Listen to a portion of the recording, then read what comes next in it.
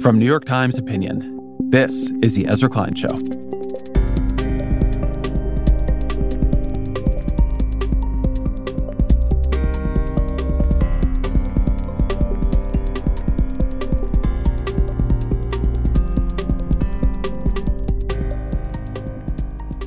Well before 10/7, the dominant narrative in Israel was that there's no hope of a two-state solution, not anytime soon, because there isn't a partner for peace. I think there are ways in which that's been true. I think there are times in which that has been true. And I think it's also a bit of a dodge. It absolves Israel of responsibility for what it has done to make sure there's not a partner for peace.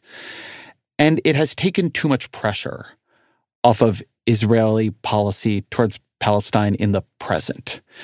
It allowed a lot of people to become comfortable with a kind of stasis. And the ones who weren't comfortable, the ones who still had the power and the energy to act, were settlers in the West Bank, was the radical right in Israel, who have done everything in their power explicitly. They've said this explicitly to try to make any kind of two-state reality impossible.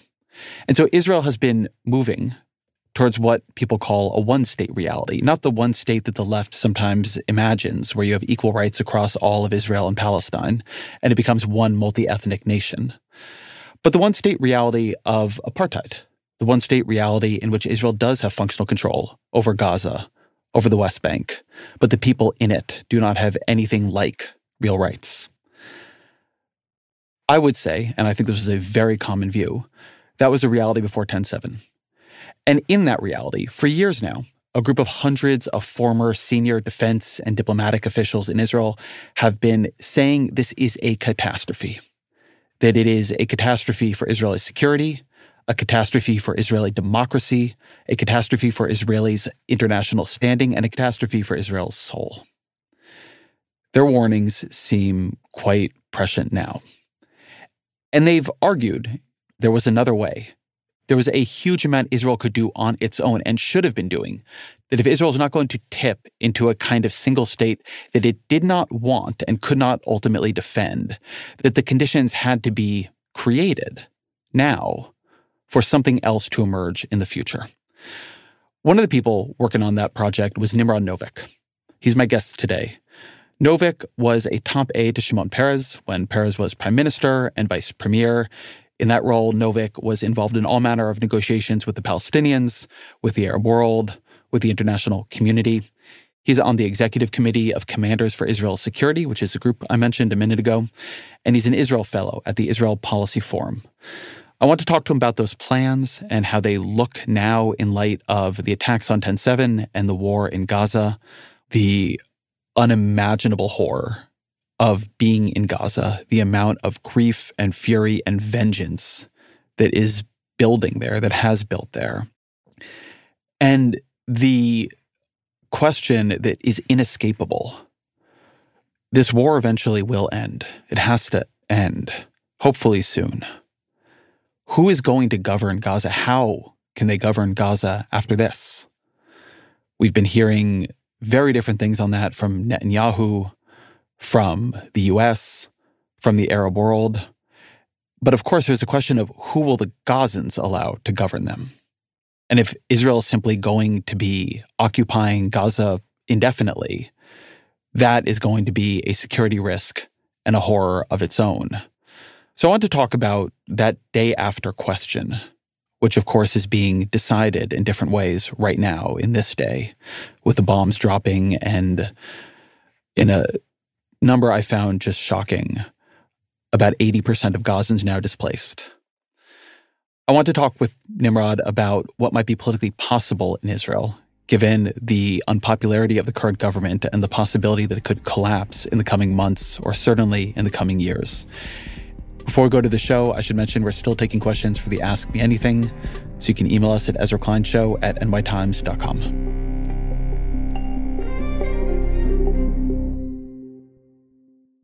Nimrod Novik, welcome to the show. Thanks for having me. So I want to begin with the document you helped write in November 2021. It's called Initiative 2025, and it had these two premises that I think are important. One was that there was no prospect for a two-state solution then, or for that matter now. And two is that even so, there was still a lot that Israel could and should do. So tell me about what that proposal was and what that coalition that you were part of recommended. The group that worked on it, called Commanders for Israel Security, it's over 500 Israeli retired generals, as well as their equivalents from the Mossad, Shin Bet Internal Security, National Security Council, the entire Israeli security establishment. And we formed a team. We felt that the Israeli policy was far too reactive and far too conservative for the good of the country, national security, short and long term. We had not anticipated the trauma of October 7th, but we certainly anticipated things getting from bad to worse unless Israel changes course.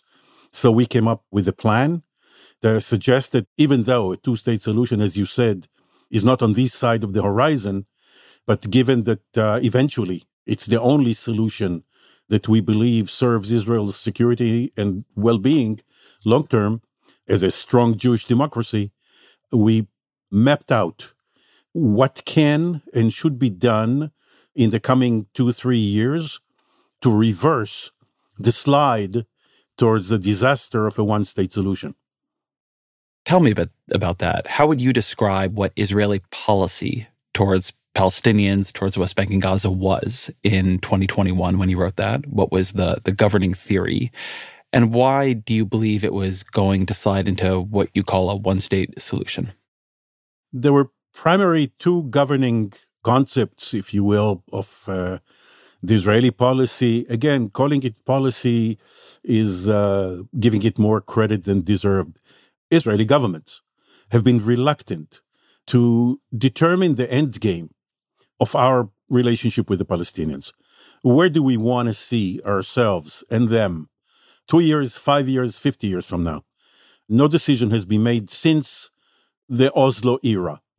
As a result, what we've seen was a policy based on insisting on separating the Gaza Strip, ruled by Hamas, from the West Bank, ruled sort of by the Palestinian Authority. Separation was one principle, and the other one was dubbed status quo, even though it was an illusion, because nothing was static about it. As a matter of fact, creeping annexation has been accelerating under various governments, and the prospects of separating Israelis and Palestinians into a two-state reality was becoming less and less possible. The more territory was taken by settlements, the more extreme settlers were conducting violent raids into Palestinian civil populations, the more the Palestinian Authority, internally defective, becoming more and more authoritarian, more and more detached from its own constituents, less responsive, less capable of governance, losing control over large swaths of West Bank territory, forcing the IDF to enter more and more, and it became a daily and nightly raids into areas that were supposed to be controlled, and law and order was supposed to be maintained by the Palestinian Authority. It was a slide into a state where the Palestinian Authority would cease to function as the promise of the nucleus of a Palestinian state. You know, if you look at it today, it's already perhaps the municipal government of the city of Ramallah rather than of the West Bank. And weakening the Palestinian Authority by choking it financially, by not allowing it to demonstrate to its people that it is the vehicle that will bring them one day to their aspiration of statehood on the one hand, and making sure that Hamas controls Gaza, the two tracks spelled disaster. So I must confess, we had not anticipated that the disaster will look the way it did on October 7th, But we certainly realized that the policy in Gaza of rounds of violence every year, every 2 years, every 18 months, and buying off relative tranquility by funding Hamas through the auspices of Qatar, allowing it to arm and rearm. The inherent contradictions in the policy were quite apparent, and we thought that it's time for Israel to change course by taking the initiative and reversing the policy both on Gaza and the West Bank. So one thing I have noticed is that there are different versions of the one-state fear, hope, and expectation floating around. There's a left-wing one-state solution you'll hear about sometimes, right? A state where everybody within the territory of what is thought to be Israel and Palestine will have equal rights. Everybody will vote. I'd call that a little more utopic theory, but it is something you hear on the left. There's a right-wing one-state solution. I think when you mention the finance minister, Bezalel Smotrich, I think if you read things he has written in the past, he is looking for a one-state solution. He wants to crush Palestinian dreams of statehood and repress Palestinians sufficiently that they stop believing they can ever have anything better and eventually content themselves to Israeli rule and live quietly within that in order to gain better lives. And then there's a kind of, I might call it a realist one-state idea, that there is no more chance. There's no more realism to two states. It would not be possible to create functioning two states here. And so whether it is a state of equality or a state of inequality, that a one-state solution is all that exists because Israel just simply has too much control and does not have the political capacity anymore to roll that control back. And so this argument would be, this is already done. There's no plausible political horizon for a two-state solution. And the only question is what kind of one state you're going to get. How do you think about that? I'll put it bluntly. I believe that a two-state solution is inevitable. Not because we wish it, and not because it's nice, not because Palestinians deserve self-determination, which they do, but that's not a historic imperative. I believe that the two-state solution is inevitable because these two people are not going to live happily ever after under one roof. For that to happen, for the two people to stay in one state, one of two things have to happen. Either Israelis will agree to grant Palestinian equal rights in that one state, and therefore become a minority, or at least a slim majority in our own country, and that's never going to happen. Israelis are not going to agree to be less than an overwhelming majority in our own country, or Palestinians will agree forever to forgo equal rights, which I suspect is as unreasonable expectation as the other. So we will separate. The question is, are we going to separate because leaders led us there, or because we bleed ourselves so much and for so long until both peoples come to their senses and go for the inevitable deal? Let me key in on a word you just used, which is separation. When I read some of these documents, separation is an important word. I think people here think about peace deals and settlements, but separation is actually, it seems to me, more how this is spoken about politically in Israel. You go back to Rabin's campaigns, where his slogan was, take Gaza out of Tel Aviv. That's a slogan of separation, not an argument for peace. Tell me about the language and the ideal of separation and how that might be different than some of the other ways this gets spoken about. Civil separation with overall security control, continued security controlled until a two-state agreement ushers in alternative security arrangements, is a concept that basically suggests reversing the creeping annexation, which is no longer creeping, it's now galloping. So the idea is to start reversing the slide towards one-state reality in the opposite direction of reducing the friction between the two populations, increasing the capacity of the PA to perform, while maintaining the overall security controlled by Israel until a deal is struck. So let me get into what you actually recommended there, because I think something you got at the end was important. You often hear when you talk to people in Israel about different paths that could be taken. Well, we don't have anybody to negotiate with. The Palestinian Authority doesn't have credibility. Hamas wants our destruction. And a core premise of the report is that there are things Israel can do unilaterally, that it doesn't need a partner to do things that will make the situation better from its perspective and create conditions maybe for deals in the future. So tell me what is in Israel's power here? What did you actually recommend it do tangibly? It's not a genetic deformation of the Palestinians that they cannot govern themselves.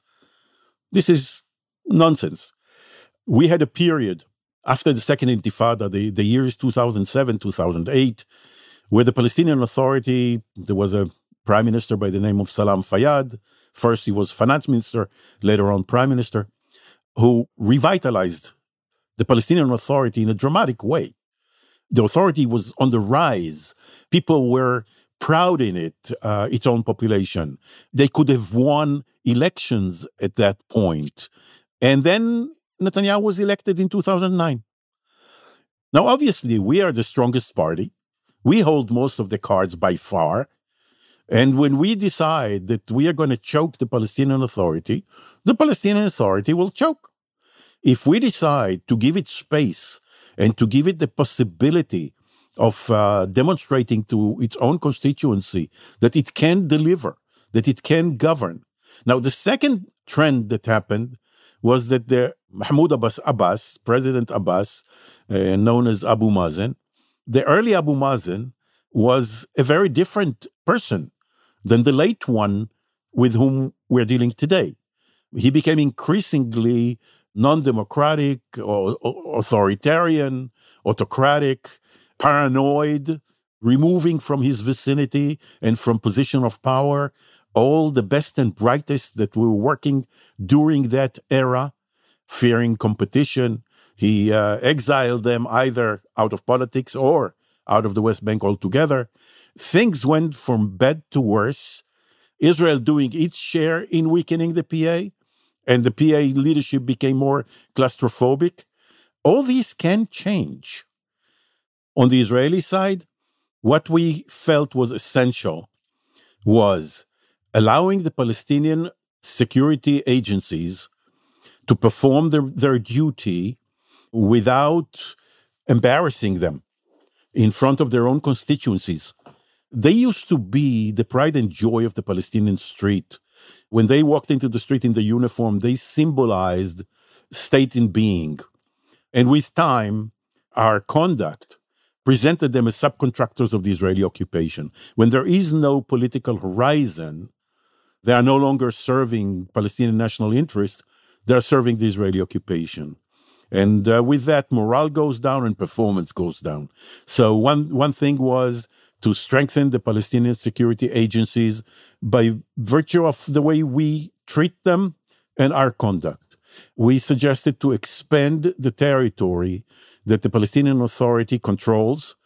We believe that nothing demonstrates sincerity of a commitment to a future two-state reality than reversing the annexation by taking small chunks of the West Bank that are now under Israeli control, redesignating them and turning them to Palestinian Authority control. Specifically, and we mapped it out, areas that allow for contiguity among Palestinian areas. At the moment, the West Bank is a Swiss cheese. It's 169 islands of Palestinian-controlled areas surrounded each by Israeli-controlled territory. So we wanted to reduce that by half so that contiguity will have a security, law and order, and economic well-being effect. We suggested a host of economic measures that enable the Palestinian Authority to deliver for the people, which is the opposite of what's happening now when our Minister of Finance is choking the Palestinian Authority by withholding funds that are theirs. By the agreement, Israel collects taxes for the Palestinian Authority. VAT and others. And we are supposed to automatically transfer them to the Palestinian Authority. It's the main chunk of their budget. So we recommended a host of economic measures of that nature, security measures, but the umbrella for it all was supposed to be a political horizon. We believe that Palestinian Authority cannot have legitimacy in the eyes of its own population, and therefore will not be able to function properly if it is not perceived to be the vehicle that is leading the Palestinian people towards statehood, however long it might take and however arduous the road there.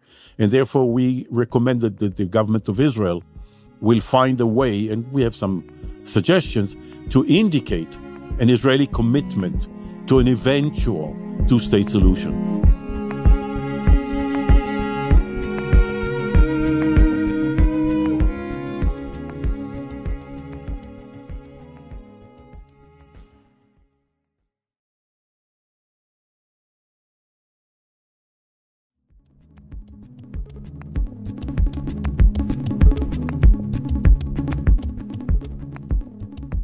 We're talking in terms here that feel similar to how we could have been talking a few months ago, a few years ago.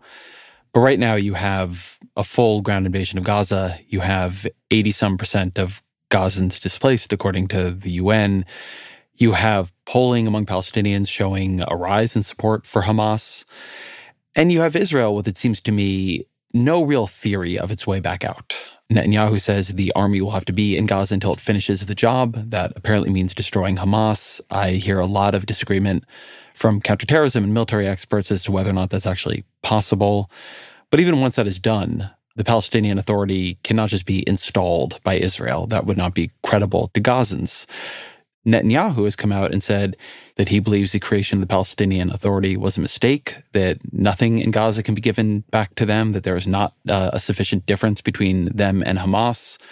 So what do you understand is happening now? I mean, I was reading back in preparing for this, and I read this 2019 piece by Commanders for Israel's Security that, again, the group you're part of, that was talking about Gaza. And it warned then that, quote, a military-only approach may lead to the reoccupation of the Gaza Strip and to Israel's retaking control over its 2 million residents with no exit strategy in sight.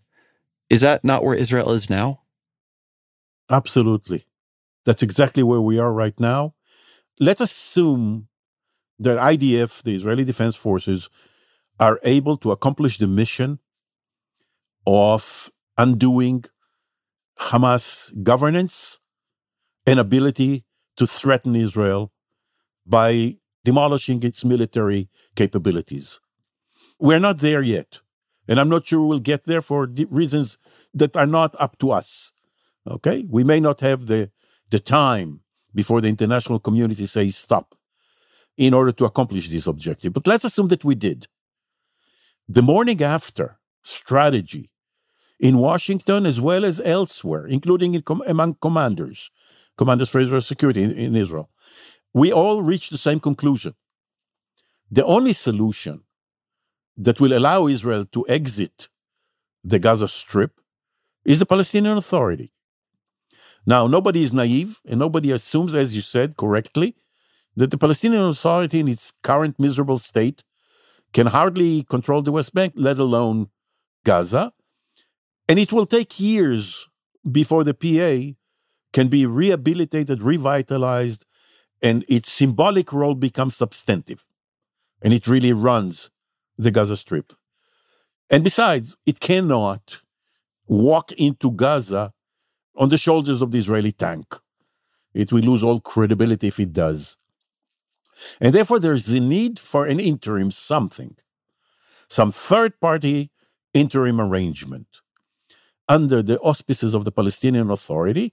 And two, it's all within the context of a political horizon. What they need initially, knowing that the PA is incapable of doing the job, they need the PA to grant legitimacy to whatever third party walks into Gaza when the IDF is phased out. It has to be invited by the PA. It has to be coordinated with the PA. Funding for rehabilitation should go through the PA. And here the prime minister, as you correctly quoted, says, no PA. Now, no PA, there's nobody. There's nobody. And therefore, if indeed he and this government last for more than a few months, then the prospects of a prolonged Israeli occupation of Gaza and need to manage not just security, but civil affairs, to run the lives of 2.3 million Palestinians, from street cleaning to schools and hospitals and what have you, seem frighteningly realistic. You say frightening, but why would Israel not just do that? Why would it not just decide, well, it's occupied and run Gaza before? It does not trust that leaving it to the PA, to say nothing of Hamas, will keep it safe. There are more right-wing figures in Israel who want Israel to run Gaza because they feel that that is part of Israel attaining full control over, what they think of as greater Israel. So why not just keep it? Why would that not be what the Israeli government decides to do or wants to do? Or if it does try to do that, why would you oppose that decision? We've been there. We've been there both in Gaza, but another example is an Israeli government that instructed the IDF to go into Lebanon for 48 hours. And it took a very courageous prime minister named Ehud Barak to get us out 18 years later.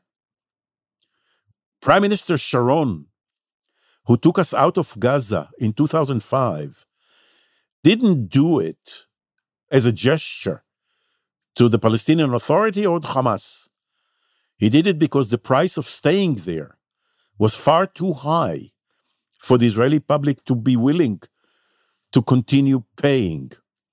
He did it the wrong way. He did it unilaterally. He allowed Hamas to take credit for it, and that helped Hamas win the elections thereafter. Never mind that. In the younger Palestinian generation on the West Bank, the popularity of Hamas is sky high. Why is that so? Why wasn't it the case 10 years ago? Why is that so? Because Hamas seems the only one who can do something about the Israeli occupation.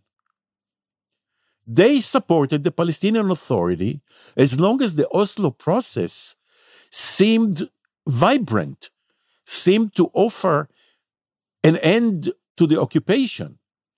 But one generation after another of Palestinians witness an endless situation that they want to put an end to. So if negotiations or moderation like the Palestinian Authority is not rewarded, then we'll go for an armed struggle. Sure. If I were under occupation, I would go for an armed struggle. So it's not that I justify Hamas, God forbid, but I blame us for teaching Palestinians the wrong lesson. For a decade, Netanyahu's policy was to reward Hamas after every round of violence. More concessions, more easing of the closure after every round of violence. And at the same time, the Palestinian Authority, that is being praised by the Israeli security establishment for fighting Hamas on the West Bank, is being choked in so many ways rather than enabled to flourish. So yes, we taught Palestinians a lesson that the only language we understand is the language of Hamas. I can't myself imagine the fury of Gazans right now, right? I can imagine in many ways the fury of Israelis. I know more Israelis. I'm Jewish myself.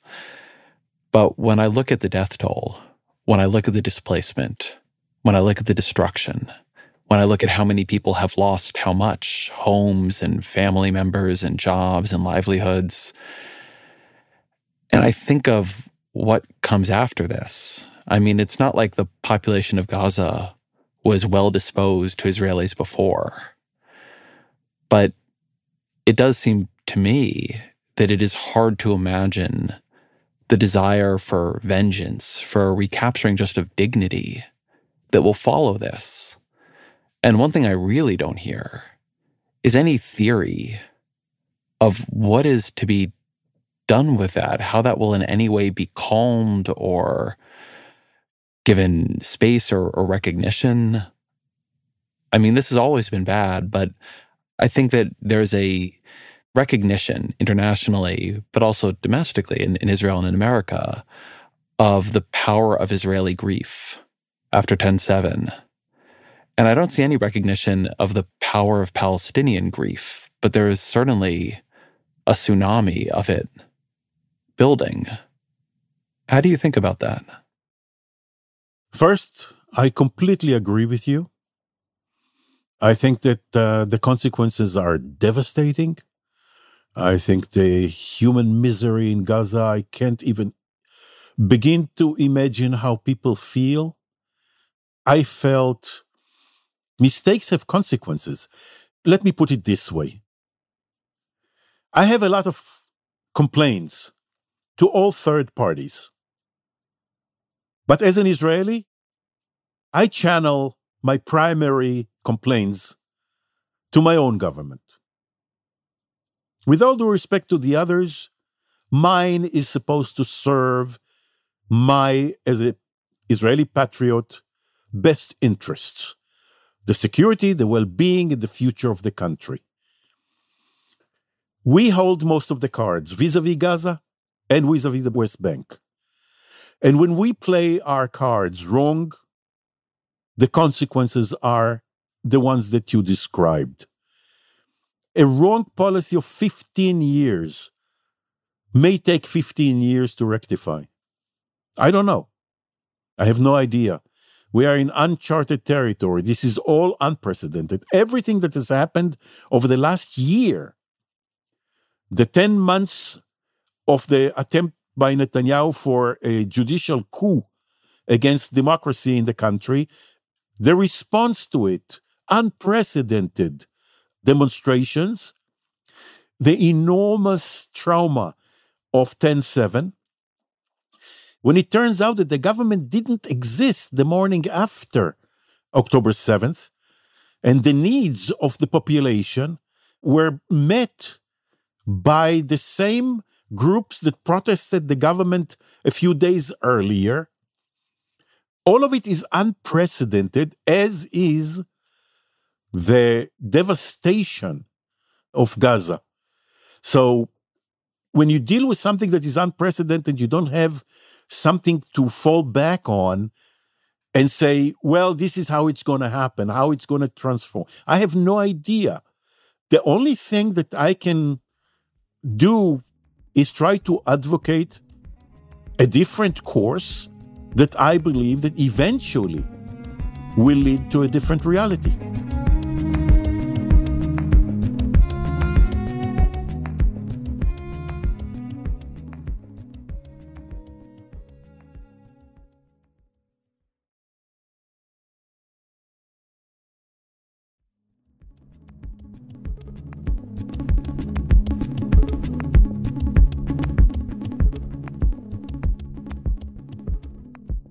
There's a way in which it, I think, is simply true that a huge number of people, Gazans specifically, but not only, Israelis too, have paid an unimaginable price for, among other things, a tremendous intelligence failure.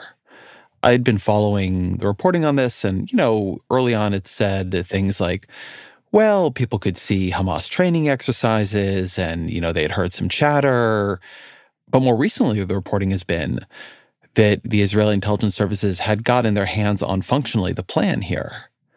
Somebody, somehow, had gotten Hamas's description for planning something very much like this. And this had been sent up the chain and was dismissed as aspirational, that they would never attempt something like this. And then when they saw training exercises that looked like the plan they already had, they reported that and said, this sure seems like they're training to do the thing that we got this information that they want to do. And that was also dismissed. And it actually seems kind of staggering to me that the government that was not able to hone its own intelligence correctly, to hear what its intelligence was saying to it, is still the one prosecuting this war. and is still trusted to know what the right response is, because it feels like there's this alternative reality we could be living in where, the right analysts were listened to and the relevant IDF forces weren't pulled out of Gaza to protect West Bank settlers. And 10/7 doesn't happen, or it happens at a very, very, very limited scale. And we're living in a very different reality today. I'm curious how the politics of Israel are absorbing these kinds of reports, because when I read this piece in the Times and have seen it reported elsewhere, I was genuinely shocked. Yeah, certainly. All the heads of the security establishment relevant to intelligence, the chief of staff, the head of the Shin Bet, the head of the IDF military intelligence, all of them took responsibility. The one who repeatedly refuses to take responsibility is the prime minister. So that's one thing that happened. He's politicking the war, preparing for the investigation commission the day after, preparing his alibi, and doing almost exclusively politics. The reaction of the public is interesting. You have something close to 80% of the public that want him to go. There is an overwhelming consensus in the country that he has to go. I ascribe it not to politics and not to hate, but to a healthy Jewish survival instinct. If you cannot trust the prime minister to conduct the war with exclusively national security interest in mind, if anybody in the public, and so many do, suspect him of a conflict of interest, of injecting his legal predicament, he should go. Even if all those who are suspecting him are wrong. But the very fact that he gave them the possibility of even suspecting the prime minister to conduct a war with a conflict of interests, he must go. I want to pull out something you're saying there, because if you're Netanyahu, when this war ends, you have a series of quite, I think, terrifying things waiting for you. First is it you either resign or very likely are defeated in disgrace. You go down as the prime minister who allowed this to happen. You have, as you mentioned, legal troubles, corruption investigations. It could leave you in jail. And you have the end of your legacy. I mean, Netanyahu, of course, understands himself in a certain way and does not want his final act to be falling on the sword for this, does not want this to be the way he goes down in history. And so I think if you're him, he has a real incentive to keep this going, to keep ratcheting up the threat, to keep holding himself up as a wartime leader in the hopes that something about his conduct in the war will change the public's perception of him. And Israel, the elections are not the way they work in the US, they're not cleanly scheduled in the same fashion. And so the fact that he's the incentive to potentially extend the war, he also has something of the power to do it. So what checks are there on him? I share the suspicion and the analysis that you so eloquently put out. I was hoping, and I still am, that the combination of the two former chiefs of staff, Benny Gantz and Gadi Eisenkot, having joined the war cabinet, and the fact that they and the defense establishment will prevent irrelevant considerations from affecting decisions. That was my hope. It still is. I'm beginning to doubt that he's not more sophisticated than all of them. We may end up paying a price for not insisting as a public on him gone when fateful decisions are made every day, literally every day. So I'm counting on Gantz and Eisenkot and the professionals at the top of the IDF and Mossad and Shin Bet to see to it that there's no mischief in national security decision-making.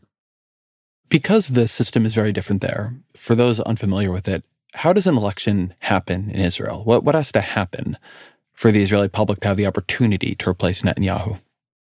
Either the Knesset runs its course, 4 years, and then its predetermined date, which rarely happens in Israeli politics. I don't remember the last government that lasted that long. Or the Knesset votes itself out and elections are called for. Or the prime minister resigns and with him, the Knesset is dismissed. But you don't need elections to have an alternative coalition. In our system, it is called constructive non-confidence. If a majority of the Knesset, which is 61 or more, votes for another prime minister, then a new coalition is formed. So if today the opposition in the Knesset is 56, which is 5 short of this 61 minimum, theoretically, if you have 5 members of the Likud who say, you know what, Bibi really got to go, and we are joining the constructive no-confidence vote, then Benny Gantz or Yair Lapid or someone else from the Likud may form an alternative coalition without Netanyahu. Now, I'm presenting it more easy than it really is in real life, but others might bring down the government, including some of his coalition partners who see him collapsing in the polls. And the gentleman who used to be the greatest asset, the greatest political asset, is becoming a great liability. And they're beginning to distance themselves from him, distinguish themselves from his policy, and they might bring the government down, including one of the 2 lunatics, Smotrich or Ben-Gvir. Of the 2, my money is more Ben-Gvir because he is both a street thug, not really an ideologue. He's out for himself, and he thinks that he's losing votes now to Smotrich, who as Minister of Finance is implementing his horrible agenda. While all eyes are on Gaza and Lebanon, he is doing horrible things on the West Bank in implementing the agenda, as you said, that he wrote in 2017, his plan for making sure that there is no 2-state solution and that there is 1-state solution of a close to apartheid nature, where Palestinians are deprived of the right to vote for the Knesset.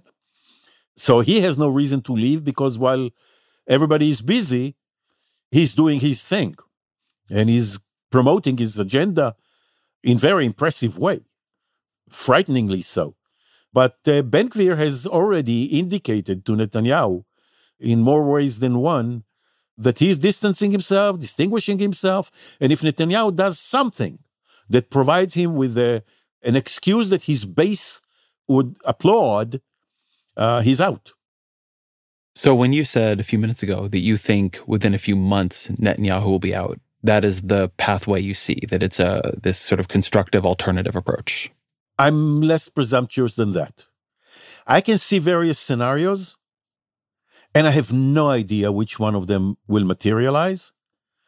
And I see the driver, unless it happens this way, the way I described it, internal Knesset by its own dynamics, the driver might be double the number of Israelis in the streets, double the number that we had earlier this year, when we used to have anywhere between 250, 300,000 on every Saturday night, which is huge for a country our size.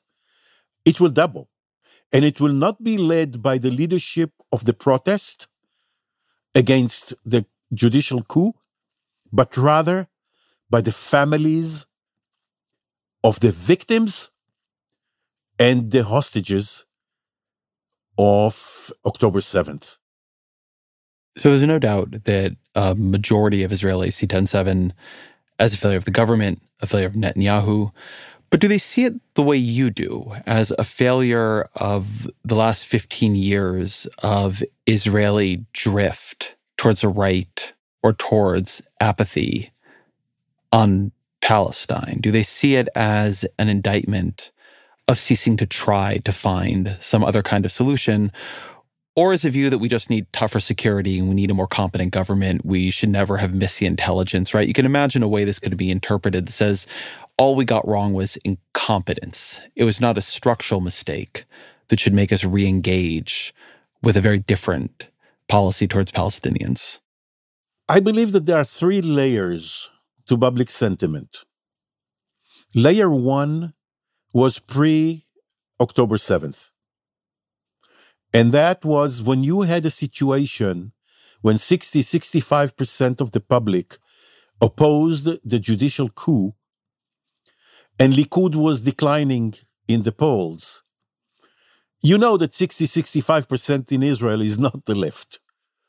The residual left is negligible. 65% bites deep into the moderate right. And that was one layer of people were frightened by the effort to undermine our democracy, clearly, visibly, in the service of agendas that came from the far fringes of Israeli society, the most outrageous, of homophobic, of annexationist, of messianic, of anti-Arab, including Israeli Arab citizens, of anti-women, you name it. The whole coalition of the fringes that was brought together only because they had one common denominator. They were willing to provide Netanyahu with legislated way out of his legal predicament in return for him allowing them to pursue their crazy respective agendas. All of them needed the Supreme Court to be weakened, so that was the initial common denominator. Served them all. So that was one layer of where this change from BB King, which he was, to selfish, selling us out BB came. The second was the impact of October 7, the day, the occasion. Suddenly it was Bibi built the Hamas. This monster was the product of a policy, deliberate policy, of funding Hamas. $35 million a month, coming in suitcases. Every election eve, you said, the previous government failed to destroy Hamas, you will.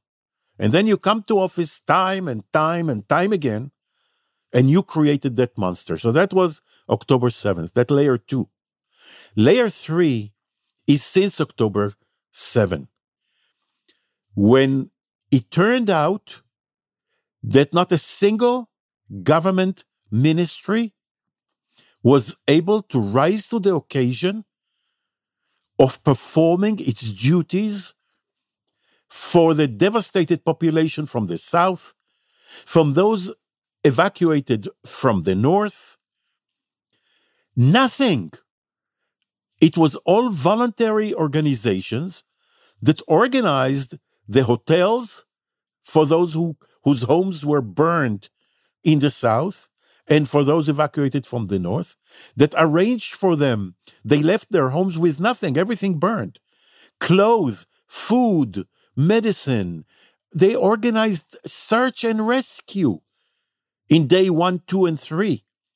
They brought in geniuses of high tech to develop on the spot an app that searched and rescued people. They organized the teams that went to the field to find those hiding somewhere. You can't imagine the magnitude of voluntary energy that rose to the occasion. And suddenly people realize that when a prime minister appoints incompetent ministers just because of loyalty and legal problems, and those ministers appoint their own hacks to run their ministries, and they castrate the professionals. And when this goes on for year after year after year, then the professionals get tired of suggesting legitimate proposals, reforms, whatever. So suddenly the realization of how his leadership deformed the entire government structure sunk in. There is a cumulative sense that he is responsible for a major disaster and therefore must go. When you look at polls, his most likely successor is Benny Gantz. How does Gantz differ with Netanyahu in his broad approach to Palestinian issues? I would say that Gantz shares the ideas promoted by Commanders for Israel Security. Now, it tells you that once a person is exposed to national security at the highest ranks, with very few exceptions, they reach the same conclusions. It's no-brainer. If we don't separate from the Palestinians, we're doomed. There's 7 million Jews on between the Mediterranean and the Jordan River, and 7 million Arabs. Either they separate, or the Zionist dream is over. So the question is how to do it. How to do it in a secure way, in a careful way, with all kinds of safety valves in case things go wrong, and so on. So Benny Gantz shared the same ideas. So my question is not where is his heart or where is his mind. The question I ask myself is he the leader to make it happen? And having watched so many leaders close by and from a distance, we cannot predict until one is tested. He has not been tested yet. If he makes it to the premiership, that'll be the moment that we will find out if he's the one that will steer the ship in a reverse direction from where it is headed now. I think one question that brings up is whether or not, forget the long-term horizon of a two-state solution, the short-term horizon of a revitalized Palestinian Authority, a more open and humane policy is what people want. I mean, go all the way, and you know this history so much better than I ever will. But after the Oslo Accords, it's a moment of great hope. Rabin is assassinated by a right-wing extremist, and then Shimon Peres, who's your boss, loses the election a few months later to Netanyahu. Power is traded back and forth for some time, but now Netanyahu, has been back in power for quite some time, returning again later on with a very right-wing government. And there's an argument that I hear from Palestinians that the Israeli people don't want this. The Israeli public reveals what it wants by who it votes for, and it has repeatedly voted for Netanyahu and has been accepting of even more right-wing versions of Netanyahu than we initially saw. And if you look at polls of young Israeli Jews, they are more radical and more conservative and more dismissive of a two-state solution. How do you see that side of it, the actual question of what the Israeli public wants? At Commanders, we've been, for quite a few years, we've been commissioning public opinion polls for ourselves to study the issues. And since October 7th, we've been discussing this with a group that we trust in terms of polling on a weekly basis to try and understand what the effect of the trauma is on Israeli public opinion. I'd like to say the following. First, in a macro approach, over the years, the conclusion that Israelis are sliding to the right on the Palestinian issue was an optical illusion.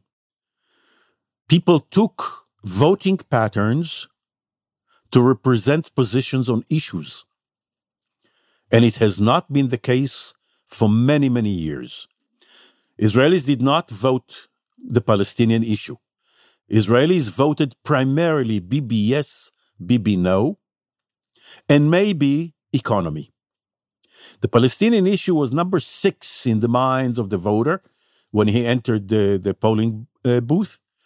And you know better than I that number 6 and number 5 and number 4 and number 3 don't determine one's voting decision at the polls. It's the number 1 and maybe 2. Israelis had good reasons to vote for Netanyahu, who is a master politician and an exceptional campaigner with whom I disagree on everything, but I can understand why people would vote for him more than for his competitor. But when you check positions on the issues, you will find at least a plurality, if not a majority, depends on the circumstances and atmosphere of the time, of the 4 options on the Palestinian issue, which are annexation, status quo, civil separation without a deal with security control, and 2-state solution. You will find at least a plurality and mostly a majority for the 2 pragmatic options. And this is consistent for years. Now, you ask them, how likely is this to happen in your lifetime? And they will tell you, no, it's not. Mostly because the other side is not a partner. And you have a mirror imaging of that on the Palestinian side. It's not going to happen because of the Israelis. But if we had Israeli leadership that will go for it, that decides that for Israel's future, we have to separate from the Palestinians, they will have a majority support for it. So I don't believe that the problem is the public, nor do I believe that the core issues of security, settlements, Jerusalem, borders, refugees are insurmountable. I think the problem is leadership. I think that is the place to end. Always our final question. What are 3 books you would recommend to the audience? I was thinking of 2 books that are relevant to the moment. One is CIA Director William Bill Burns, The Back Channel, which is memoirs of an exceptional diplomat, but more than that, the lessons of the importance of diplomacy, the failures not to deploy it, and the successes when it is deployed rightfully. The second one, we just mourned the passing of Henry Kissinger, who invented shuttle diplomacy, or at least he invented the title of shuttle diplomacy in the Middle East. And Martin Indyk wrote an exceptionally good book called The Master of the Game, Henry Kissinger and the Art of Middle East Diplomacy. Nimrod Novik, thank you very much. Thank you.